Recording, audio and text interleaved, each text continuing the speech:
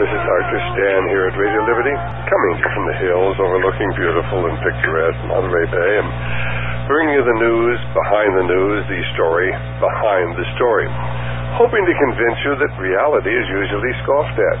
Illusion is usually king. But in the battle for survival of Western civilization, it's going to be reality, not illusion or delusion, that'll determine what the future will bring. I have to remind you the views that are expressed here are not necessarily those of the owners, management, staff, sponsors, or supporters of the station you're listening to. They happen to be my views, the views of our guests, and today we have with us an Alan Watt, who's coming from Ontario, Canada, and he's going to be talking about secret societies. And, of course, today, anybody who talks about secret societies is relegated to the loony bin. He probably thinks there's a black, helicopters out there. He probably thinks there was a conspiracy behind the murder of John Kennedy. Well, I think more and more people realize that there was a conspiracy behind the murder of John Kennedy, and there really are black helicopters out there. And they're CIA operations. They use these to terrorize people, and there are all sorts of strange things going on, and we're not getting the truth. But to understand anything going on today, you really have to understand there are secret societies, there are ancient secret societies that have been around literally for hundreds, if not thousands of years. And so, with that as a background, Alan Watt, thank you so very much for being with us. It's a pleasure. How did you get started in this? This is sort of an unusual application. I mean, I fell into this, 44 years ago. Mm-hmm. How did you get started? Well, I like to think that I was born with a form of autism which made me see things as they really were. Because I grew up in Britain that was the inheritor of an empire, and I wondered why I didn't know anybody who was wealthy. And except for 200 or 300 families in London who seem to have raped and pillaged all of these countries, and yet the rest of Britain was a sort of working class nation where everyone rented at the time. They didn't have much money for anything. There was no credit available at that time either, no credit cards. Very few people owned cars. So I said, well, what happened to this great empire? Where did all the money go? And when you went into the history, and I started early at school, going into adult libraries, into the reference books, and I was lucky enough in Scotland to have a library which had books in the reference section going back to the 1600s. And I was getting a different version of history written at the time to the one I was being taught at school. Well, of course, what they've really done, they've censored the textbooks, they've censored the encyclopedia, they've removed so many facts from our reality, and even as in my latest newsletter, I'm pointing out that you try to get information from the Library of Congress, say on the Illuminati or Thomas Jefferson's associated with that, and they will do everything they can to keep you from getting the truth. There are people who are, even today, censoring history. Oh, always. I think George Orwell was quite correct, where they were constantly updating the history in 1984, his book, and it went down the memory hole, he called it, to the furnace, and then they rewrote it once again. And when you get into these old books and realize how massively important these secret societies were that exploded in Britain around the 1500s, beginning with the Rosicrucians and John Dee and Francis Drake, Francis Bacon in the Queen Elizabeth I court, and you realize that they were all connected, they all belonged to the same lodge actually, and most of the members wrote about it at the time, and I had access to old books about them. About the Rosicrucians, and of course the Rosicrucians antedated certainly the Masons of 1717, somewhere there. Mm-hmm. But the Rosicrucians were there long before, and they played such an important part in the creation of the country we live in today. And we see their emblem on the back of the dollar bill, the pyramid, capital P, all seeing eye, but it's not theirs. That came from long before the Rosicrucians, of the ancient plan of the ancient secret societies. Well, this is Dr. Stan here at Radio Liberty, coming to you from the hills overlooking beautiful and picturesque Monterey Bay. Our guest today is Mr. Alan Watt, and Mr. Alan has been studying for many, many years the background of the secret societies that really do exist and have existed down through the centuries. And having been raised in Scotland, he had the opportunity to actually go to the libraries there, where they had an excellent section. They had not yet destroyed many of these older books that told about the Rosicrucians that were in England back at the time. Well, the Elizabethan time, we're talking about the late 1500s, the early 1600s, men like Dr. John Dee, men like, certainly like Francis Bacon, who really was one of the men who was so instrumental in the foundation of America. Not that he ever came to America, but he sent the Rosicrucians' disciples to America to begin to shape this country so that, as it is today, America's wealth and military power could be used to bring about a world government. This is long planning by very wicked people who belong to societies who worship a different God. So, Alan, you pick up the story there, please. Well, when you go into the history of John Dee, who had the largest library in England at the time, in fact, John Dee was a courtier at the court of Queen Elizabeth I, and he was also an advisor to her and an agent when he traveled abroad. And just by coincidence, his code number that he signed his letters by was 007. Right. And he laid out the plan. He was the first person to coin the term a British, he called it BRY-tish empire, should be formed on a basis of free trade and with favored nation trading status. That's in the 1500s. And he said that countries that would not join this commonwealth would be excluded from by taxation, by importation duties and so on, and bypassed in trade. And that was the beginning of this whole free trade business. Well, of course, it was really a plan to unite the world of British rule, wasn't it? It was, and he's even said in his writings that even though Britain would start it off, someone would take over in the future. And we find that happening in the early 1900s when Kipling came over and he read his poem to the Senate of the U.S., the one about the white man's burden and what they would have to do. And that was the handing over the flag, as he wrote in his poem, to you. We hand the torch over to you to take over. Yeah. That was really what it was all about. America then would take over from Great Britain to bring about the New World Order, the New World Religion, and the destruction of all freedom.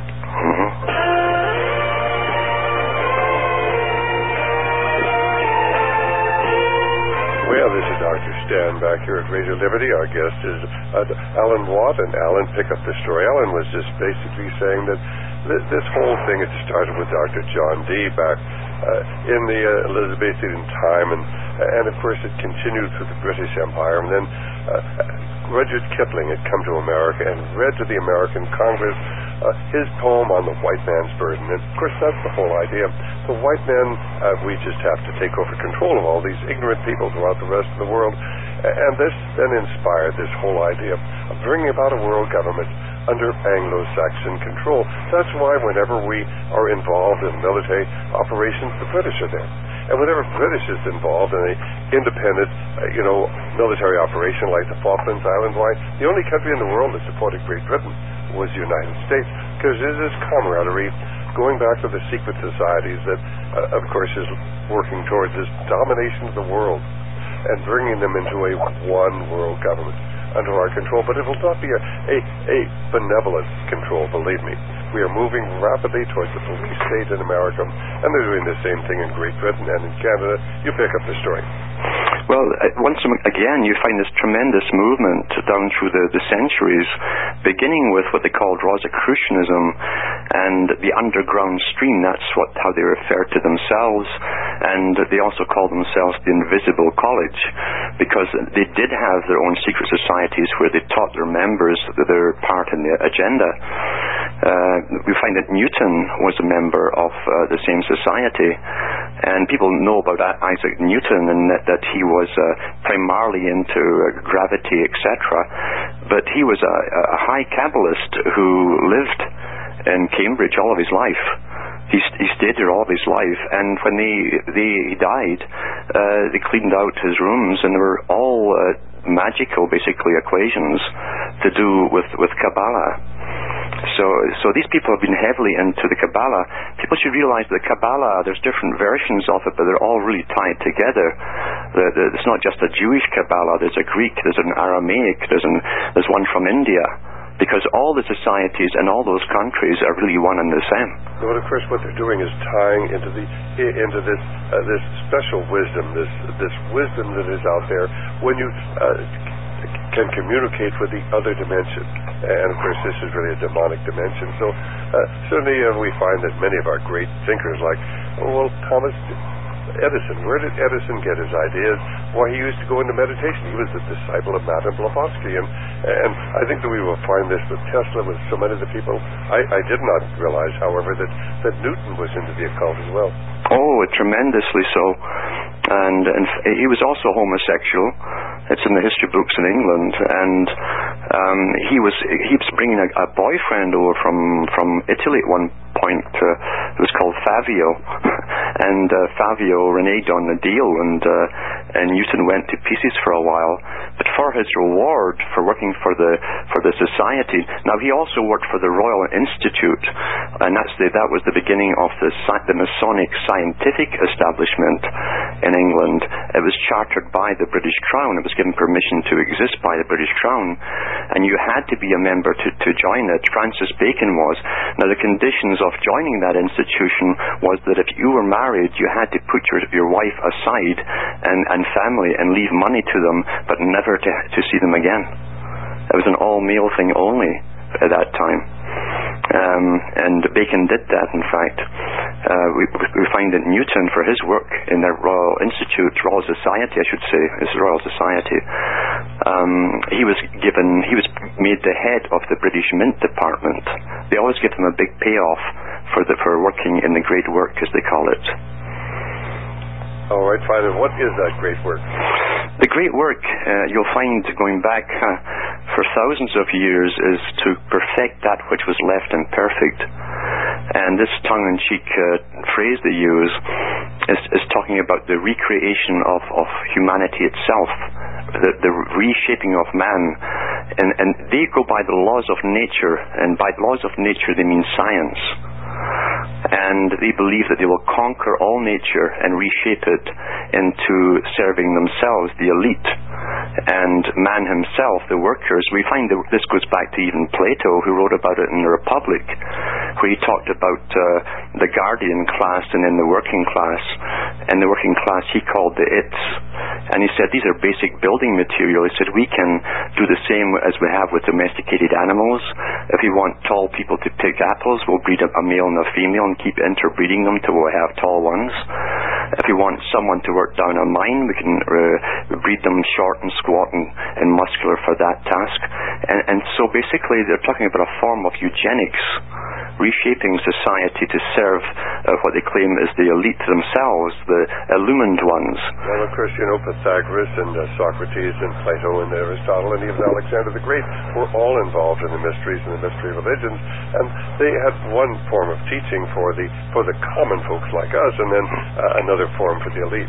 Yes, and an interesting thing too is the tie-in all down through the many centuries with the banking system with these societies has always been at the hip, and you'll find that even Aristotle's wife was one of the international bankers of the time. His daughter married Aristotle, and Aristotle taught Alexander the Great. So you find the same tie-ins all down through history with the moneyed system, the lending of money to nations to create armies and war, etc. All go together, and this conflict creates the chaos, and then they bring in the new order every time. And of course, that is exactly what we're doing today as we expand the war in the Middle East. Oh, we're over there, of course, yes, altering democracy.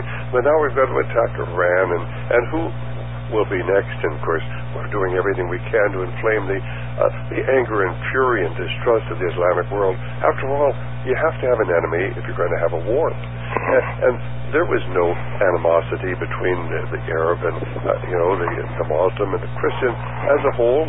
Before the CIA got over there, and then we had all these things happening after 9/11. And of course, nobody has ever asked why Building 7 came down. It had to have explosives in the base of it. It was at least a block away from the attack. There was no reason for Building 7 to come down the way it did, just exploding at the base. So obviously, we're not getting the truth. But this then set off a series of events: the invasion of Afghanistan, the invasion of Iraq, the coming war with Iran, and what will follow that. It's like deja vu all over again, isn't it? It is, and what we'll always find is these fellows write about their plan way ahead of it, almost like a legality. They're tremendously legal in a sense. It's not important the public understand what they're saying, but it's important that they actually give it the information out in advance. And we find out, for instance, that Papa Bush gave his speech on the New World Order on September the 11th in 1990, and then followed it up the next year on September the 11th again. And when he said it's not just a New World Order, he said that's a big idea, and the big idea is straight out of high Freemasonry. They call it the big idea. And so September 11th comes along. It's also an occultic date. It's within the Ides of September when Minerva is born. And the occult tradition about Minerva is that it's a warrior type that's born from the head of Zeus without the aid of any other partner, self-born, self-willed into action. And then you go into chapter 9, verse 11 of Revelations, and that's where you've got the beast is released from the bottomless pit. So this is all tied in. These guys love to do it on these particular dates, etc. In fact, I'm sure you're well acquainted of that phrase in George Bush's second inaugural address that he gave on January 20th, 2005, where he talked about when our founders declared a new order of the ages. They were acting on an ancient hope that is meant to be fulfilled. It was. In fact, when we read the writings, not about Franklin, but the writings by Benjamin Franklin and Thomas Jefferson, both of them stated the same thing, that this would be the beginning of a federation of the world. And Franklin went so far as to say it would ultimately be run by 12 wise men, 12 being the perfect number of government in the Kabbalah. So these guys were high Kabbalists and occultists. And Franklin also made the similar reference to George Bush Sr., and people have questioned what it meant. What it was that Franklin said he would like to be remembered in history as a single point of light. That's in his own memoirs. And of course, George Bush referred to 1,000 points of light, and those that we'll find repeated so frequently within the occult writings of people like Alice Bailey. But nobody's going to tell the American people that. And if they depend upon Rush Limbaugh and Sean Hannity and CBS, ABC, and NBC, all we have to do is look in the right lower quadrant of the CBS screen when it comes on. That eye there, that is an ancient occult symbol that the average American is never to realize its significance, or the significance of the emblem on the back of the dollar bill, which they hide in plain sight. And also Theodore Roosevelt made the same statement when he was going to break all the usual international rules in his day and send some Marines into another country. And when he was questioned about it, he said the history is made, he said, by men who are single points of light. And he said these men are sometimes called tyrants, like the Neros of Rome and the Napoleons. He says, but these are men who changed the world. It matters not, he said, how they're judged by mankind. And of course it didn't matter. The Japanese kept trying to surrender at the end of the Second World War, but they weren't going to let them surrender. They wanted to drop the atom bombs and kill as many people as they could to create as much havoc. And if you doubt that, we actually have an article out of the Chicago Tribune on the very day that they signed the accord, the peace treaty in the harbor in Tokyo Bay. Just call and ask for that article. The Japanese have been trying to surrender. We wouldn't let them. And the invasion of Iwo Jima and Nagasaki and of Okinawa and the dropping of the bombs, totally unnecessary. But when you're dealing with evil, they want as much destruction as absolutely possible.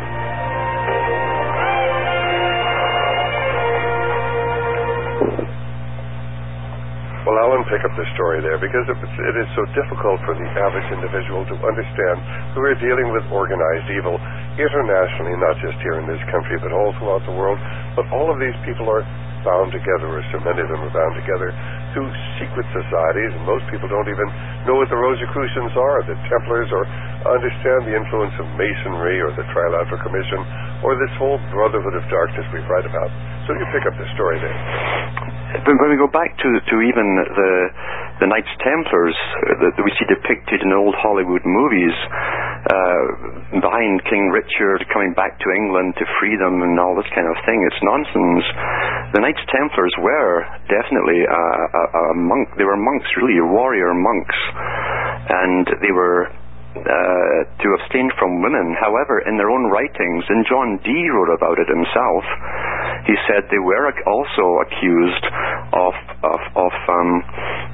having to comply with a brother's request for sexual relations.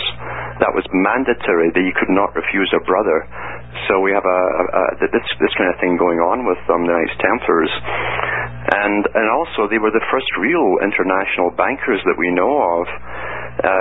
So many widows in the Crusades were leaving entire estates to the Templars. The Templars had a tax-free exemption from the papacy, and they were gathering land from all over Europe, and they really were the first international bankers who actually used checks instead of gold money, and you could actually buy so much. Put a deposit in London, take a check with you to the Middle East, and cash it in one of their banks over there. It was a world empire they were setting up, but it was an occultic system to do with a form of elitism and the worship of entities beyond. I've heard, and maybe you have looked into this, that it was said that, after Jacques de Molay was burned at the stake, in France in, I don't know, 1308 or 1309, that many of the Templars went to Switzerland and established the banking industry there. Is there any truth to that? Well, in 1314, that's when it happened. But you'll find that, this is even older than them. Behind all official history and the official kings, there's always another group.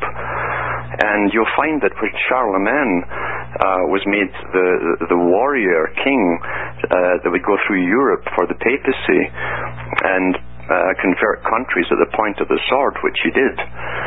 Charlemagne opened the first bank in Switzerland, and he called it the Bank of Sion. And the river that it was built on is still there today, and it's called that same name. So that was back in the 7th century or 8th century. Yeah, I think he was crowned Holy Roman Empire about 800. So anyway, this is an ancient plan, ancient plan of secret societies. It's been around really since the beginning of time. It really was tried to act out in the time of ancient Babylon, where they were going to unite the world under Nimrod. Yeah. And that has intervened again and again down through the centuries, hasn't it? So, yes, and that's the mystery part of it. Babylon, if you try to say to a person what Babylon was, it was mystifying, because it was an entire system, but behind the system they use a reference that Isis had 1,000 faces, the god of Egypt, or the goddess. Hold that thought right. We'll be back in just a moment here with Alan Watt. Well, this is Dr. Stan here at Radio Liberty. Our guest is Alan Watt, who's, of course, lives in Canada, but he comes from Scotland, as you can tell. And, of course, he's been studying this. How long have you been studying these secret societies, Alan? I grew up watching them. Even as a boy, I'd watched them. There were so many Masons in Scotland that you can observe them talking to each other in the parks and street corners, and you'd see all their strange movements, handshakes, the way they would talk to each other, the phrases they would use. It was very, very common. But do you think the average Mason really understands the occult foundation of Masonry? Not at all. No. Albert Pike himself, who really put it all in his book, Morals and Dogma, said that the low-class Masons or the lower Masons are no different than the profane, but they form a portico, an outer portico or a shield, which protects the real ones inside and who are higher up. So yeah, the lower ones know very. However, what they do know, and that's the one thing Masons make sure everyone knows in a society, is that if you do join them, you'll advance in your work or your job, and you'll get promotion over other people and this kind of thing. And of course, this is really what happens. You get into the Masons, you're in the military, you're going to get promoted to the highest levels of the military. You are certainly in the police. You'll get, at least in many areas, you'll get promoted over people of equal ability. If you are going to court and you have a Masonic judge, forget it, you're going to lose the case. And of course, there's a Mason who's accused of murder or treason, or why, of course, he'll be let off if there's a Mason on the jury or if there's a Masonic judge. So you do not have an opportunity for a real free society when you have secret societies working in our country. And what are there, between 2 and 3 million Masons in America today, do you know? I think there's probably more, because I say ISIS has 1,000 names and faces. ISIS is the little covert way to talk about their church. They call it Isis, the mother.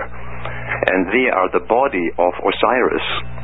You know, the body of Osiris in the myth was broken up. So they are the members. They're the body, and Isis is their church. And Isis had 1,000 names and faces. And when you go into all the different names of the male and female lodges, there's hundreds of them. And you'd never realize it till you go into the study of them, what they actually are. Well, of course, I think that it was Manly P. Hall in his book, The Lectures on Ancient Philosophy, who said it best. He said, Masonry is a fraternity within a fraternity, and not a fraternity made up of people who want to do good and like the camaraderie, but in a fraternity of those who study the Ancorum and the Anconorum. And, of course, you got to look that up in the dictionary. That's the secret and the secret of secrets. And what is the secret of secrets? Why, Lucifer is God. Now, you tap into that force, you'll do very well in this world. But of course, eternity is an awfully long time. And this is what the average person really doesn't understand. There really are people who in the world today who worship Lucifer and have tapped into his supernatural power. The odd thing that I've found is the continuity of the same system, even from the Greeks. The ancient Greeks and the oracles at Delphi, they used women for channeling spirits. And when you went in with a question to the oracle, the women who they actually were given drugs, the women, and forms of narcotics. So they'd mumble an answer. The priest would interpret the answer, and that was that. But traditionally they've always used women to channel this information all down through the ages up to the present day. I think it's so interesting that Hillary Clinton had asked for Jean Houston to come to the White House to channel the spirits of Eleanor Roosevelt and Mahatma Gandhi, and everybody thought that was so funny. Hillary Clinton may be the next president of the United States.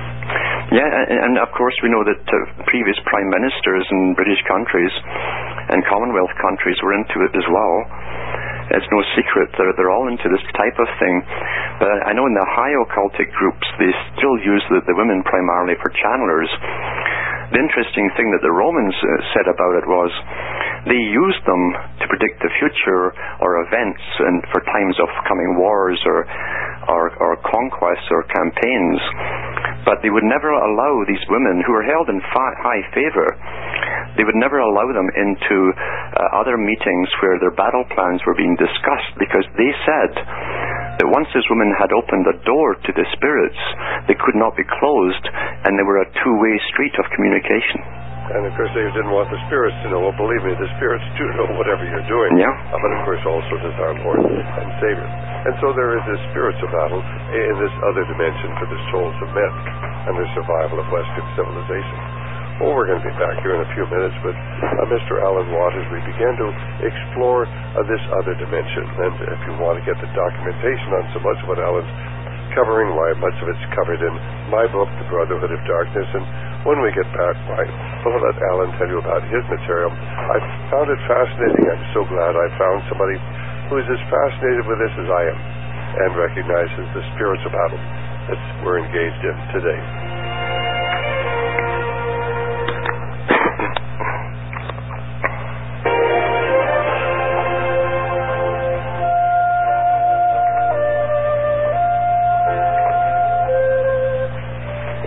Dr. Stan, and our guest is Alan Watt. And Alan, why don't you pick this up, and then we'll let you get your information out on your work here in just a couple of minutes when all of our other stations are back on board. But basically, of course, as you're going through this, and you commented, that you find the Platonic influence of writings of Plato, and of course, modern day occultists all go back to Plato. Plato really was almost like a watershed event in the history of mankind, wasn't it? Didn't he more or less codify a lot of this? He did, and he gave the religion that they believe in away. He told us what the religion is based upon. And the religion of the elite in his day, and today, in fact, it's no different, was based on a special kind of reincarnation. And he does that in his dialogues, in his books, where he asks the question, why are we so intelligent, we the aristocracy, as opposed to the ordinary people? And then he goes through the basis for believing that they were all reincarnated into the same family dynasties over and over. So hence the need for the inbreeding of selected families down through the ages to make sure the same spirits come back into the same bodies. That's what they believed in. And of course, some of the writings of Albert Pike say exactly the same thing. If you don't get it right the first time, you keep on coming back. Albert Pike was a Civil War general. His statue sits there in New York City, in Washington, D.C. today. He is buried in the House of the Temple in Washington, D.C., the headquarters of international masonry, or at least American masonry. So pick up the story there. Albert Pike let so much out too. He in one of his parts of Morals and Dogma, he said that the good mason must get to the top by all means possible, by any even devious means, even using the stock market, he said. And he said, then we must subjugate inferior men's minds by our will, and then we shall become the masters over the masters of the world.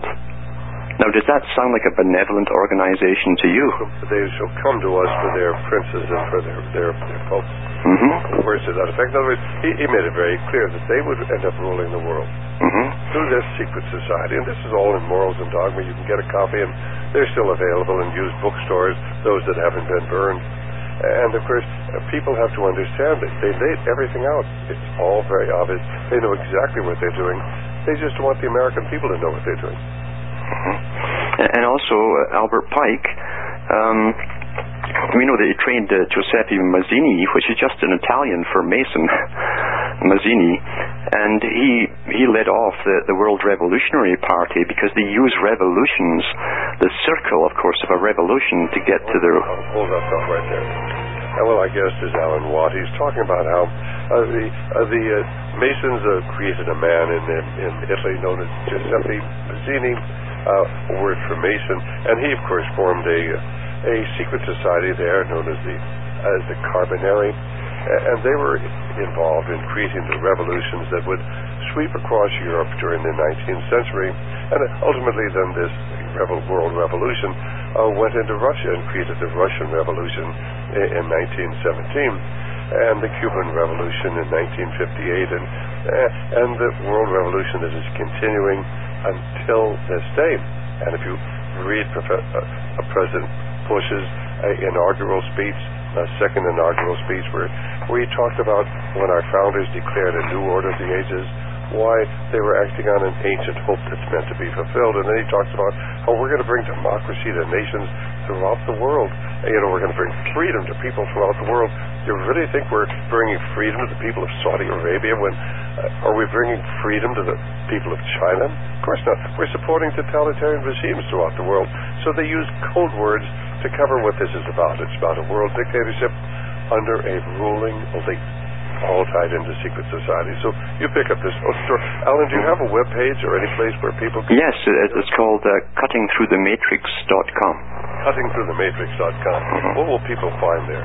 They'll find a lot of downloadable talks I put up there on some of the system as it is today, how our minds are shaped today, the people who shaped our minds and basically said that they would control our minds, which I think they've done, like Brzezinski, between two ages, he talks about techniques of controlling the minds of whole populations. And I go into Charles Galton Darwin, the direct descendant of Charles Darwin, who talks about creating a new form of more sophisticated slavery where the people will be unaware they're actually slaves. So I've got a lot of information on these guys and their own personal histories in there. The Darwin family is fascinating because for 4 or 5 generations they only interbred with one other family, the Wedgwood family of England. And Charles Darwin, when his first wife died, he married his aunt, another Wedgwood, who was his mother's sister. Total inbreeding in the same family lineages to get the certain genes for certain qualities, exactly as Plato said. That's cutting through the matrix.com. And believe me, the Matrix is alive and well in our society today. Go ahead. Yes, so, and I also have lots of the Masonic symbols up there, what they really mean, because most of the books put out there are put out by Masons, or at least authorized by Masons, and they don't give you the real higher meanings of what you're really looking at and what it means. So I try to expose that. I give lists of various books they can read that's more to the point, the real meanings behind the 33rd degree, where the sun sets. That's why Hiroshima, as we mentioned earlier, was bombed. It's in the 33rd degree parallel. It was a sign of their high power. And I also put into 3 books called Cutting Through 1, 2, and 3. And I'm going to write more of them too in the near future. All right, fine. Now, how can people get those books? Through your website? Through the website, yeah. Mm-hmm. All right, fine. So, and it's important that people understand that this goes back to Kabbalah. So terribly significant today. And Rosie O'Donnell and Madonna and all these people are into the Kabbalah. But the Kabbalah, of course, is mysticism.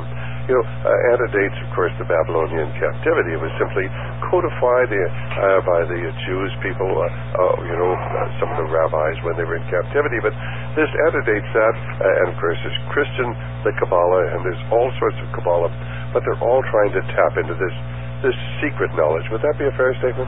Absolutely. Hitler had the same with the Vril Society and the Tula Society, where he had a channeler, his main channeler, who supposedly channeled information on high weaponry, advanced weaponry. And I wouldn't be surprised, because you find all the big boys in history who are scientists certainly were all into this channeling. And of course, what they do is they put themselves into a hypnotic state, and then they can begin to get this information. This is what, of course, is getting into the Christian church all across America today. What we need is contemplative prayer and meditation. That's how we're going to, of course, reach God. And of course, we're not reaching God, we're reaching the other dimension. I've no doubt in that. See, I would love to be able to explain everything rationally and scientifically, but I've personally had experience of people who have been directly possessed and have come right to me and spoken to me as another person. I've had this happen in my life, so I can't deny it. So, this possession stuff is real. It really is very real, yeah. In fact, if those our listeners who get the DVDs or videos, Megiddo 1 and Megiddo 2, and I've forgotten which one it is, but in one of them they actually have this woman as she goes into possession, and you can see the transformation, total transformation, as she comes under demonic control. It's really amazing footage. I also was in the music business at one time. I was a musician, and I did a lot of session work too, and I got to know a lot of these people. I've been in Aleister Crowley's old house when Jimmy Page bought it over. Oh, that was over in Scotland. Yeah. Like this. First, Aleister Crowley was known as the other Loch Ness Monster. And Aleister Crowley, this is another tie-in. He worked for the British government. Sure, he was in British intelligence, and they're working in American intelligence, and I'm sure in British intelligence today. And so many of these world intelligence agencies tie into the occult. Always. And I was told from a guy from the British side that MI5 and 6 have a special area outside London called the Cotswolds. So they have an area, a camp there, where they train certain members to go out into the world and create mysticism and confusion. That's what they say. Right. And they back them heavily with money to become authors, and they put out all the New Age stuff.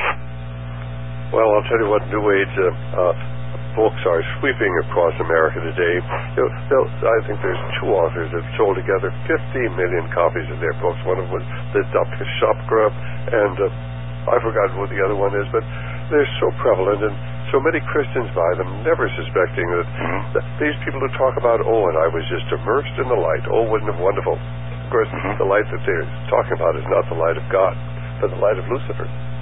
Yes, it's very big amongst them. But what I noticed, even at some of the big parties where the musicians go, now most musicians, when you get up to a certain level, you're asked to join the OTO. So every professional group in the world has its own little side of masonry, and for musicians and artists, it's generally the OTO they'll join, the Order Templi Orientis. That was Aleister Crowley, of course. And that's why, of course, if you look at at least one of the Beatles albums, you'll see the picture of Aleister Crowley, the man who created the OTO. Yeah. Beautifully. Have you seen the videos we carry called "They Sold Their Souls for Rock and Roll"? And I've seen at these parties when they're all high on drugs and everything, and you come in there. And used to fly in women from all over Europe just for the parties. It was like Eyes Wide Shut, the movie. And then one of them, I saw 2 men come in who were high priests, and I literally thought they were Jesuits because of the way they were dressed. And everyone was so deferent to them and gave them such respect. That's when I clued in these were the high priests of the temple. And I've seen the same thing here when I was asked to go to a Wiccan wedding. The girl who was the high priestess, her parents, her father was a pastor in a church. So I don't think I saw the whole ceremony, but I saw the same type of guys come in with the black coats, pants and boots, short haircuts, and I chatted to them, and then the next time I saw them, they were dressed in their official robes inside this temple. This is an amazing place. I didn't know it existed in Ontario, and lots of Masons go there for marriage, and the place is called Little Egypt. Little Egypt. Well, of course, that has tremendous occult significance because there was so much occultism in ancient Egypt. Yes. Well, of course, this is permeated society down through the ages. Certainly every king and every emperor always had a wise man or a shaman or a priest or somebody there who could tap into these spiritual forces. And then, of course, that was what gave the ruler or the pharaoh, whoever it was, his supernatural power. And of course, we even find it with Alexander the Great, who was taught under Aristotle, who called himself the Fisher Kings, all the way back to Egypt. These particular teachers were called Fisher Kings because they caught the pupil and trained them for great things in the world according to the agenda, and they turned them into what they claimed was gods. And today we hear the same term flashed around in the occult societies: you can become as God. It's the same old thing over and over. It's like deja vu all over again, isn't it? Well, we actually have a book written, it's called Plutarch's The Life of Alexander, and it's still available in print. It's written either by Scott Hively or Hively, and of our listeners that like the page out of it, where Alexander the Great writes to Aristotle and says, "You trained me in the mysteries, and now you've written a book about it, and everybody's going to understand, and I'll lose my power over men." And Aristotle writes back and said, "Oh, no. You have nothing to worry about, Alexander. Unless you have been schooled in the mysteries, you can read about it all you want, but you will never understand them." And that's true. If I had not known what was in Morals and Dogma, Albert Pike's writings, I never could have figured it out on my own. Knowing what it is, it's so obvious. And in my latest newsletter, of course, my April newsletter, which we'll be glad to send to our listeners, we go into Albert Pike's writings where he explains what's going on. And when you understand what he's talking about, it's so obvious. And if you were to read that without a little coaching, why, you'd never be able to figure it out. You'd come away shaking your head and saying, what is he saying? It's like when the President of the United States talks about the angel that rides in the whirlwind and guides the storm, referring back to the Revolutionary era of America, and then concludes his speech saying, And the story continues. The angel still rides in the whirlwind and is directing this storm, talking about what's going on today. But nobody has any idea what the angel in the whirlwind is. So unless you understand how these people think, they have a different agenda. The message is there in the speeches that they give, and the average American has no idea what they're hearing. Yes, Pike said that we never talk as plainly as we do when the profane are around, because they don't understand. They think they know what is being said, but they miss the esoteric meanings. And they do talk plainly, really. If you understand them, they tell you what they're doing and where they're going and why they're doing it all the time. Chris, have you been following what's going on here in America today? Oh, yeah. Mm-hmm. What are your thoughts about the direction our country is taking? Because, of course, Canada will follow the United States. All of them will. In 1991, Margaret Thatcher came over to Canada, and she was doing a world tour, and it broke out in the newspaper on a Sunday, and I think the editor must have been off, because the title of her talk was The New World Order, the coming New World Order. And she said that the next major war will be on fundamental religion. And she said it'll begin with the Middle East, but it will not end there. Well, of course, that's the war we're going into very, very soon. And the average American, why aren't they speaking out? The immigrants are out there demonstrating for their rights today. Why aren't the Christians demonstrating against the fact that they're planning on taking us into a war with Iran that will spread to the rest of the Muslim world? Yeah. Well, the Christians, again, they follow the ones who are put out on top of their churches or the TV evangelists, and they're being told, don't worry about anything, it's all in God's hands. You don't have to even do anything or worry about it or even participate in anything, really. And so they're out of the picture. This is psychological warfare to get them out of the picture so they don't take an interest. And of course, the thing is that so many Christians believe that they'll be simply raptured away before anything bad happens. But I always say, well, I believe in the rapture, but what happens if it happens 30 years, 20 years after America's fallen and our cities are in rubble? What will you say then? What do you think will happen to the faith of the American people? It'll be like it was in Germany after the Second World War and in Europe. Their churches are empty because they all thought they were going to be raptured away. And it didn't happen. Yeah. The great tragedy is today that they have neutralized the Christian church, who should be, of course, pointing out the spiritual battle. And yet very few ministers even want to talk about it. What's so interesting, I have had, within the last month, I've had probably half a dozen ministers from across the country who listen to our programs and are helping to disseminate the information. We need, 500,000 ministers who are doing that. Yeah, see, I always say it's the individual person. That the problem with all groups is they can be so easily controlled if you put the right head into them, and that's what's always done throughout history. A large group of people are controlled easily when an opposition puts in their own man at the top. And I say this is a battle of the individual for the individual, because the coming society that they plan to create is going to be the collective. It's the collective, really. It's the end of individuality as we know it. And they had a meeting at Loyola University 4 years ago that turned out 600 pages. It was a World Science meeting with the top bioengineers there. And they say that they have a chip ready to put in the brain, that it's been tested, it works, and all they have to do now is convince the public that this will be a good thing for safety, and they said they promote it as a good thing through cartoons for the children. They said it will be taught in junior schools as a good thing, and they'll also put it into movies.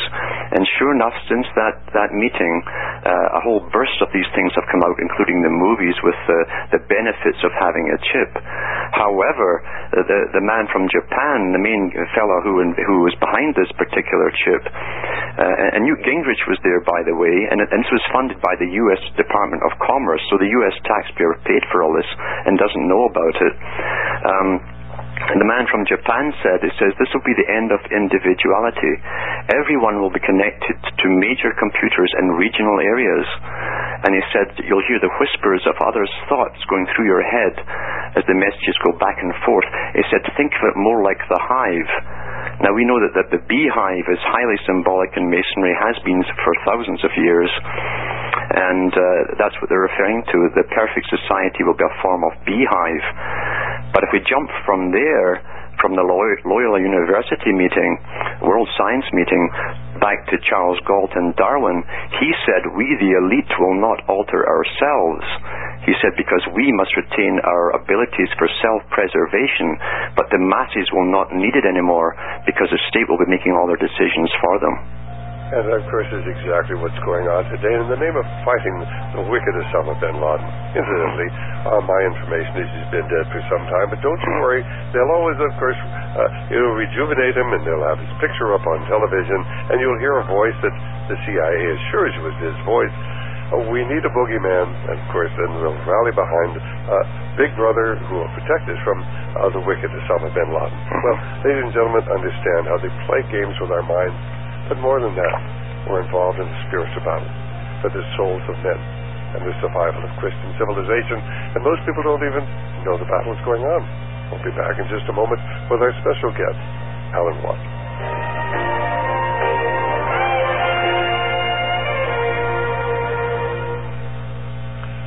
Well, Alan, you've got 3 minutes to wrap up the program today. It's been fascinating. I can't tell you how much I've enjoyed talking to you. Yes, it's a fascinating subject because there's so much material and so many things you could actually say about it in a world which doesn't know, and many of the people don't care to know. But it's so real, it's documentable. You follow the whole route of this down through time, thousands of years towards fulfillment. And they believe they're almost at their goal now, but they've not far to go. They have to standardize the world. They're standardizing the entire planet for world government. And this world government is not going to be a benevolent government. It's going to be one where everything in your life will be decided for you. You will have no say in anything. And according to the Cecil Rhodes Group that helped to build the League of Nations, in fact, they were behind that, they said that perfect peace will come when the people themselves are docile and pliable to our will. That's where they have most of the people today, unfortunately. And so it's time now for the individual in society to stand up and inform themselves, arm themselves with knowledge. And I've said they must demand that everybody who takes a paycheck from the public, any civil servant, a policeman, whoever, your local government, you must demand to have all the societies that they have joined out in the open, and you must know what oaths they've taken and whom to and what for, because they will make rules over you. Amen to that. Of course, you can't have the secret societies, and we have them openly operating in America today. And they work behind the scenes. It's not only the Masons who are here, but the Rosicrucians are here. And there are other secret societies that have secret oaths where you swear allegiance to that organization. And those oaths supersede your oaths to the United States and your oath to uphold our Constitution and defend it against all enemies, foreign and domestic. And believe me, we have an awful lot of domestic enemies that are intent upon destroying the very fabric of our society. Alan, thank you so very much. I hope we can get you back on our programs in the near future. It'd be a pleasure. Bye-bye. One more time, get your website out. Yeah, it's cuttingthroughthematrix.com.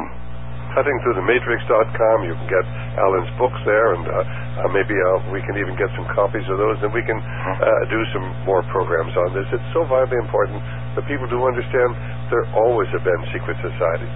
Those secret societies are operating right here in the United States today. Alan Watt, thank you so very much for being with us. It's a pleasure.